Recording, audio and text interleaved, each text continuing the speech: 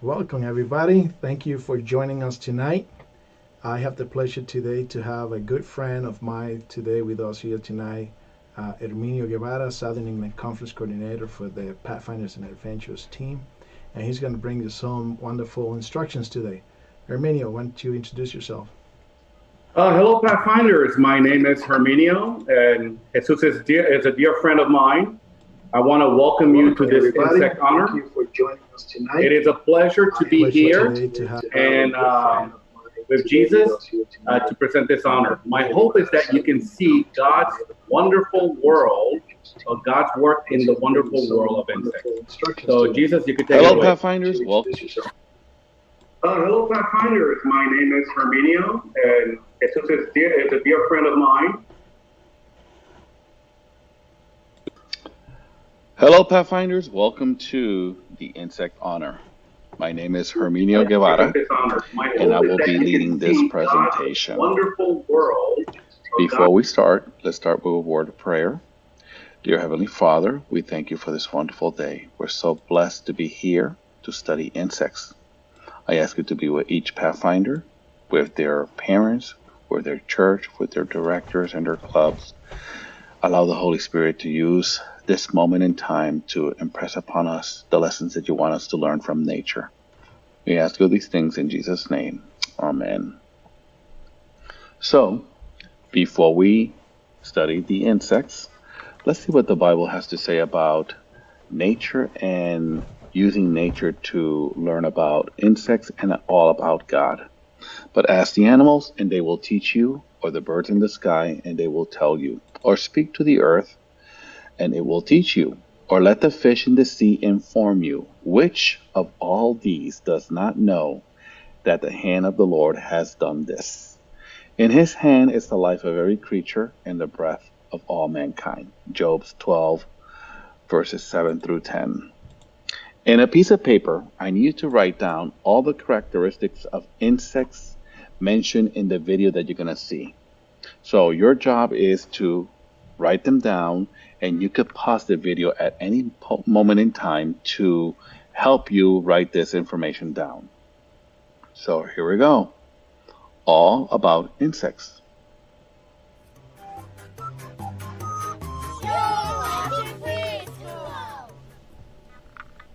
They crawl on leaves. They fly through the air. They even dig in the ground. Insects are practically everywhere. They live on every continent, including Antarctica, although they prefer to live in warm areas. You are probably familiar with some common insects like bees, ants, and butterflies. But insects are the largest group of animals on Earth. Nearly 1 million species have been identified so far, and scientists estimate that there could be millions more just waiting to be discovered. Insects are invertebrates, or animals that do not have backbones. In fact, insects do not have any bones at all. Instead, they have a hard outer shell called an exoskeleton that gives them their structure. Insects have 3 main sections of their bodies: the head, the thorax, and the abdomen. They have 6 legs that are connected to the thorax. Most insects also have wings and antennae. Although insects breathe air, they do not have lungs. Instead, they have a system of tubes and sacs through which air may pass or be pumped. This system can only carry air so far into the insect's body, and it is this that limits how large insects can grow. Although there are some very large insects on our planet, they cannot grow as large as other types of animals, because after a certain size they could not get enough air into their bodies to support themselves.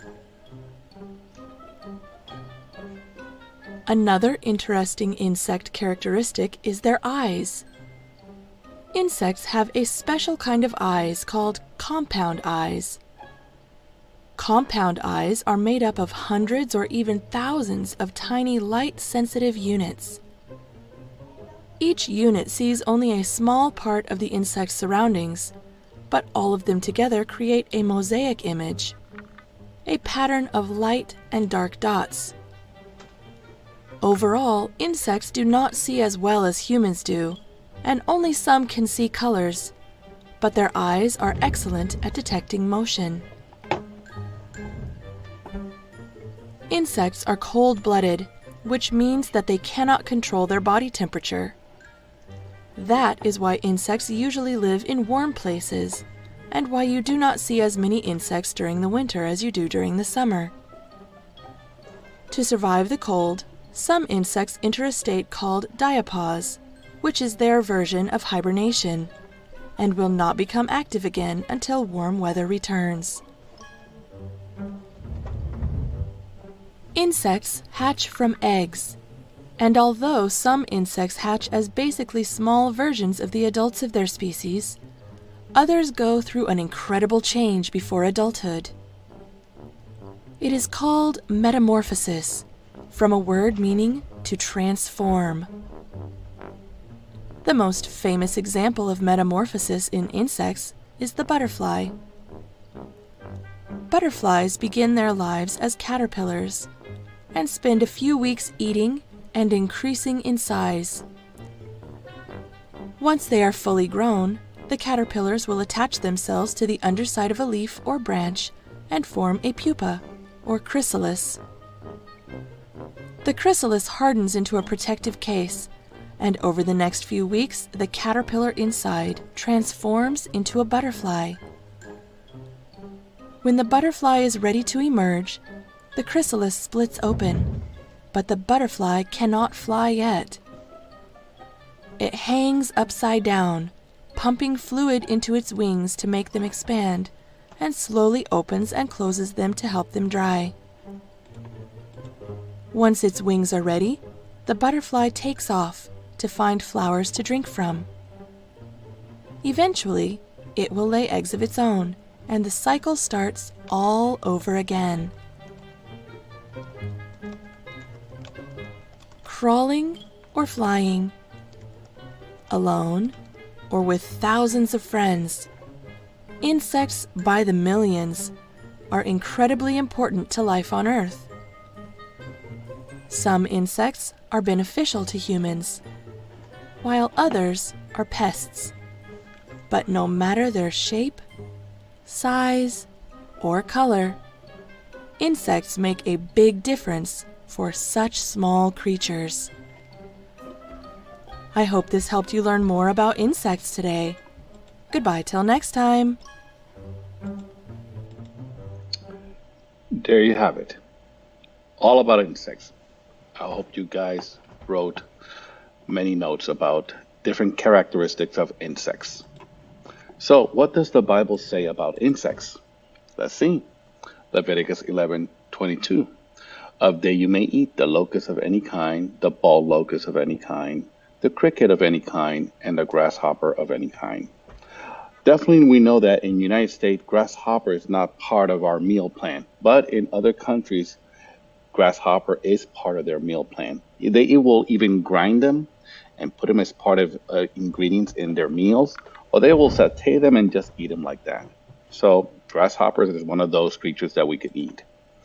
In Proverbs 6:6, it says, "Go to the ant, O sluggard, consider her ways and be wise." So we could study the ant and gain some wisdom from how God created them and how they behave in a structured society.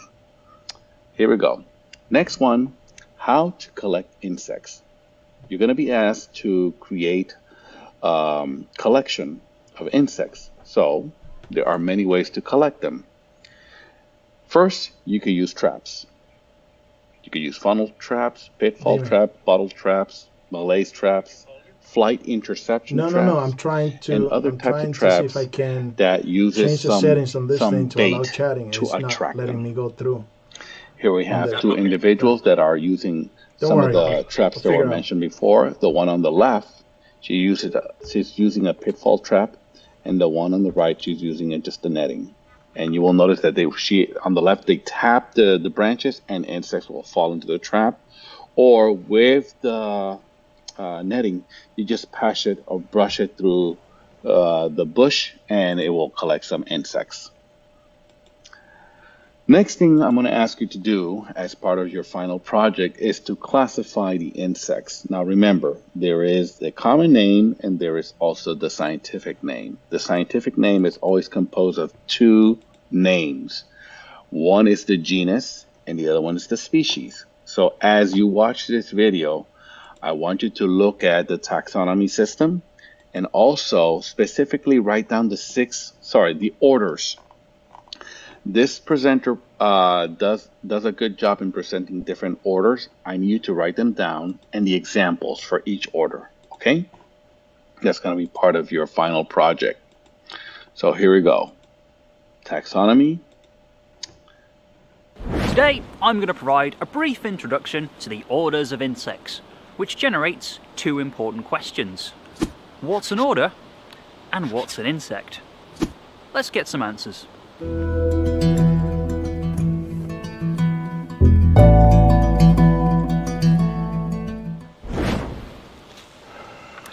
We'll start with orders. An order is a level of ranking used in taxonomy. Taxonomy is the system of naming and classifying anything, from cars to chocolate. But what we're interested in is biodiversity. The taxonomic system used today is based on one developed by Swedish naturalist Carl Linnaeus in 1753. It's called the Latin binomial system because every species is given two Latin or Latinized names. Take this bumblebee. Its Latin binomial name is Bombus terrestris. No other creature on Earth has that name. Terrestris is the species name given to that specific type of bumblebee. Bombus is the name of the genus, the next level of ranking up, and is shared by all bumblebees. But where does order come into this? Well, genus and species are set within a bigger ranking system that starts with kingdom and heads all the way down to species, and sometimes beyond. You can remember the names of the categories using this helpful mnemonic. King Philip can only fly green spaceships, but feel free to make up your own. So, insect orders are all the order categories within the insect class. And what are insects? Well, there's no simple answer, that would be too easy. But the best definition is that they have 6 legs at some point in their life cycle. Now, if you remember one thing about insect orders, remember this. There are loads of them. 26 in the UK alone. And because you don't want to grow old watching this video, here are some of the most easily spotted ones to get you started. Odonata contains dragonflies and their daintier relatives, damselflies. Both are ferocious predators of insects, but harmless to humans. Orthoptera, grasshoppers and crickets, famous for their ability to make noises through stridulation, the process of rubbing parts of their body together. Isoptera, termites, famous for their ability to eat wood, which they can only digest with the help of special bacteria living in their stomachs. Also, one of only 2 orders in which social behaviour is found. Hemiptera, true bugs. In science, the term bug refers to a specific type of insect, those with piercing mouth parts used for sucking insect and plant juices. Coleoptera, beetles. The most obvious features are the hard wing cases, or elytra, that meet in a neat line down the beetle's back. Diptera, flies. Includes hoverflies, which mimic bees and wasps for protection. Lepidoptera, butterflies and moths. Well, you probably all know what they are, and the difference between a moth and a butterfly? There's no easy answer, but I'm sure a future episode will have fun trying to find one. Hymenoptera, the second order to contain examples of social behaviour. Hymenoptera contains bees, wasps, and ants. That was a taster of the many insect orders out there waiting to be encountered. And there are many more, but I'll leave you to enjoy uncovering them yourself. Hi! And there you have it. Taxonomy system simplified. Make sure that you wrote down those orders and the examples. Let's look at the anatomy of an ant. On a piece of paper, write down the first thing that pops in your mind when you hear the word ants. To me, it's just pain. because I've been bitten or stung many times by ants. It's not fun. So write it down, and you could pause the video to give you time to write the first thing that pops in your mind. Now let's look at the ant body parts. Let's start with the 3 main divisions in an insect, with the head, thorax, and abdomen. You will notice that the antenna is right here, mandibles, the mouth right under, compound eyes, legs, claws. This bulbous part is called the gaster, and then the stinger. Also, if you look at the head, you can see the compound eyes, the antennae, mandibles, they act like pincers, and the mouth. So I need you to label the parts of the ant. As part of the materials that you receive for this honor, there's a picture in there where you can label each part. Just make sure that you draw a line and put the names. You could pause the video at any time, because the next thing I'm going to do is just give you the key or the answers. So here's the key. You can see that I, again, labeled each part of the ant, at least the main parts: head, antennae, compound eyes, mandible, mouth, the thorax. I forgot to label the legs. You could do that for me. The claws, the abdomen, the stinger, and the gaster. Let's look at the life cycle of the butterfly. It's the best example of metamorphosis. Remember, is that there is a striking change in each stage of the life of this insect. So let's look at this video. You could write down any information. How do you make a butterfly? From this video. First, a butterfly lays an egg on a plant. A caterpillar hatches out of it and gets busy eating. As it eats, it grows and molts out of its skin to get even bigger, and repeats this until it is a fully grown caterpillar. It attaches itself to a plant and sheds its skin one last time to reveal its chrysalis. Inside, the tissues that made up the caterpillar rearrange to form a head and body, 6 legs, and 4 wings. Then, when its own genes and the climate indicate the time is right, out pops the butterfly. This entire cycle, from egg to caterpillar to chrysalis to butterfly, is known as metamorphosis because the animal goes through striking, distinct life stages. Now our butterfly will find a mate so it can start the butterfly life cycle all over again. See live butterflies, moths, and chrysalises. There you have it. So let's look at the stages again. Egg, caterpillar, chrysalis or pupa stage, and then the adult stage.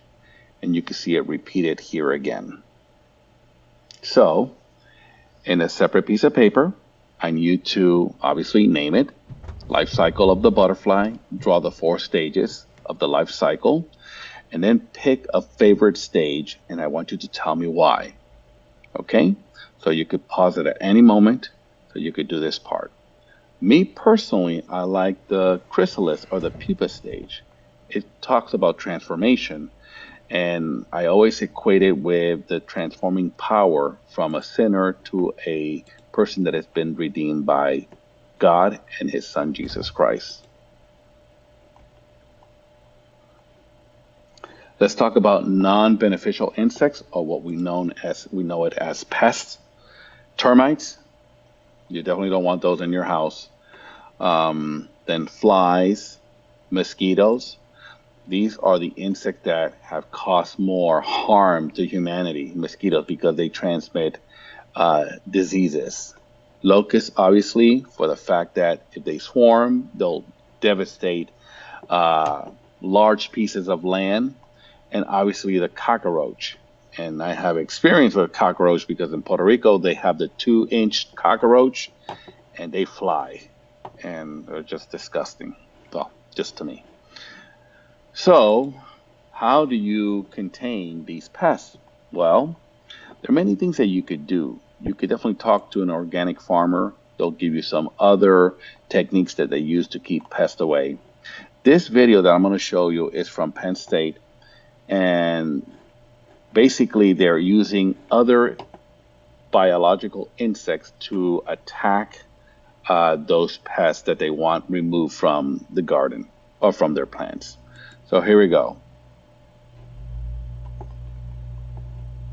Been dealt with by spraying pesticide, and that's certainly an effective way to deal with them, but it's kind of like a nuclear assault. You're actually killing beneficial insects. So you're messing up this symbiotic relationship that naturally occurs in nature. They can be really dangerous to people, especially when we're in this setting where there's so many students come in every day. There's research going in all these greenhouses. Using biocontrols is really satisfying because it is working with a natural system instead of against it. Biological pest control is using good bugs to battle bad bugs. And in some cases, it's as simple as purchasing the right bug and releasing it at the right place and the right time. And they will either use the pest organism in the greenhouse as prey and eat it, or they will use it to complete their life cycle. And in the process of that, they will kill the pest organism. And they look very much like spider mites, but they're predators on spider mites. When I got this grant, that provided a little bit of funding for me to have 2 interns dedicated to biocontrol each semester. Their job is to scout the greenhouses for the presence of pests. And they go out and look around to see what pest problems we have in the greenhouse. And we keep some notes about what pests are where, and then we use that information to determine what biocontrol organisms to order. But down amongst them, there are these little orange maggots. We basically go out as a team and deploy those biocontrol organisms where they need to go. Hang the cards, release the wasps, dump the predatory mites onto the plants. Basically, we know where our pests are already, so we will implement them weekly in the same areas, but it's nice to monitor in the morning because we can actually see our progress developing. The biocontrols have actually been a big help in this greenhouse. When you're sprinkling this media everywhere, it's just like sawdust. It becomes almost mundane, which is like kind of bizarre that this like incredible process has become this mundane chore that I do at work. When I started doing this, I realized that the students really were interested in using biocontrols. I mean, for example, the parasitoid wasps that lay their eggs in those aphids, and then the maggot grows in the aphid and then pops out. It's like the movie Alien, right? That's what everyone thinks of. And that's pretty attractive to students in the greenhouse. But we permit these barley plants to become completely infected with aphids. My first or second day of the job, Scott took me on a walk around, and he showed me the parasitized aphid, which we call a mummy. And I just thought that was the coolest thing ever. So when he recommended me for the biocontrol internship, I took it right away. The thing that I really like about my job is that I come here and it's like something new every day. I get to interact with different kinds of people, which I think is really relevant for the type of things that I want to do with my life, and kind of get an inside look on how all these people operate in the context of this sustainable environment. So it's really interesting to see how people are excited about it, how people want to be involved in it, and how they actually execute it. The number of pesticide applications that I'm making now is significantly less than before. I think we can continue to reduce the amount of pesticides we're using to a certain extent, although in some cases pesticides are required for the research. We have a really awesome teaching operation in the College of Ag here, and a lot of plant science classes have greenhouse components, so they're actually students growing plants in the greenhouse.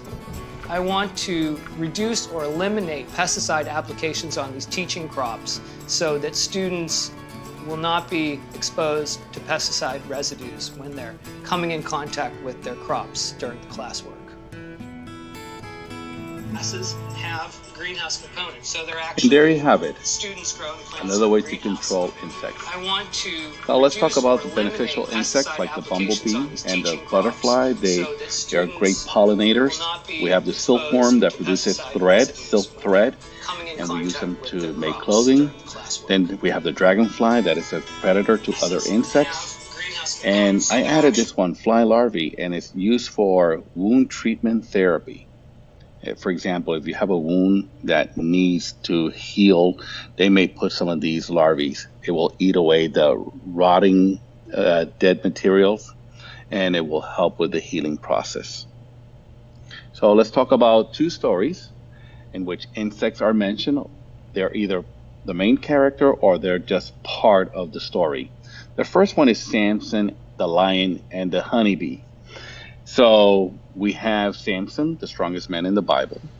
There's a lion that attacks him, he kills him, and then many weeks or months pass, and he comes by again and finds that in the carcass of the lion there's a honeybee hive or honey hive. And what he does is he takes the honey and he uses that imagery of the lion and the honey to come up with a riddle to tease the bridegrooms. If you want to know more about this story, please read Judges chapter 14, 5 through 19. Then we have Jonah and the worm. Jonah was sent by God to preach, to give a message to the Ninevites. God was going to destroy them, and God wanted to give them the last opportunity to repent. Jonah knew that God was very merciful, and probably these people were going to repent, so he didn't want to do the job. But Jonah gets sent anyway, and by force, with a big fish. So he gets there, he preaches, they repent. Jonah goes to the top of a hill, waiting for the fireworks. God allows this plant to grow, and it provides protection from the heat and the sun. And Jonah is very happy, but then God sends a worm and destroys the plant. And Jonah is very upset. So God is trying to make a point in here, not only to Jonah, but also to us, that he is very merciful. And sometimes we see things that we would like God to destroy, but God is very merciful, giving plenty of opportunities for humanity to repent and to be saved. So let's keep that in mind. So that is found in Jonah chapter 4, verses 6 through 8. So here's the final activity. You need to mount a collection of 20 different insects representing at least 6 orders. You must exclude from this collection butterflies and moth. You need to be careful how you mount them. That's going to be part of the work that you're going to present to your director or to your instructor. Each insect must be labeled properly with a common name and their scientific name that includes both the genus and the species, and make sure that to mention the order. You could do that, or you could use this other option where you take 20 photographs of different insects, make sure that they represent 6 different orders, exclude moth or butterfly. They need to be photographed. You need to put the date when it was photographed, the common name, the order, and the scientific name that includes both the genus and the species. There you have it. So this is your final activity. So before we end this presentation, I need to remind you that there are other materials that are included in the packet that was sent to the directors and to your parents. It includes other materials. It goes into more depth. There might be some crossword puzzles. There might be some extra information about insects. You're welcome to read it and make sure that you use that as part of the work that's going to be presented to your director so that they can give you this batch.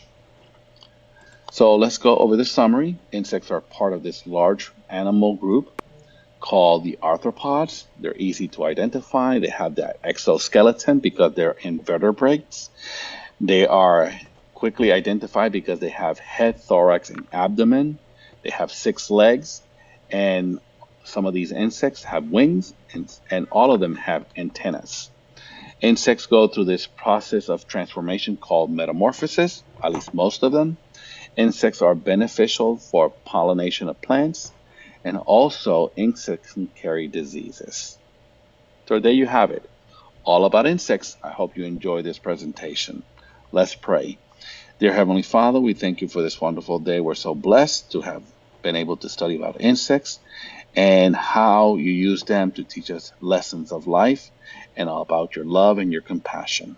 Please be with each Pathfinder, their parents, their directors, their instructors, the church, and their community, and allow them to be like Jesus Christ, to grow in intelligence and wisdom. In Jesus' name, amen.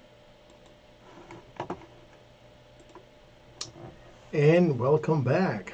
I have our distinguished professor of the afternoon, of the night, Herminio Guevara.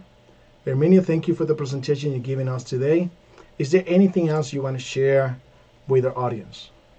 Well, I'm glad that you guys liked the presentation. And if you have any questions, please email them to the conference. It is capital S, lowercase n, EC, YOUTH 04 at gmail.com. And we'll take those questions and we'll answer them back to you. So just again, it's SNECYouth04 at gmail.com. So that you can take it away. That's excellent. Herminio, thank you so much for your time, for putting this material together for us, and we hope everybody enjoys it. With that, we say good afternoon, good evening, goodbye.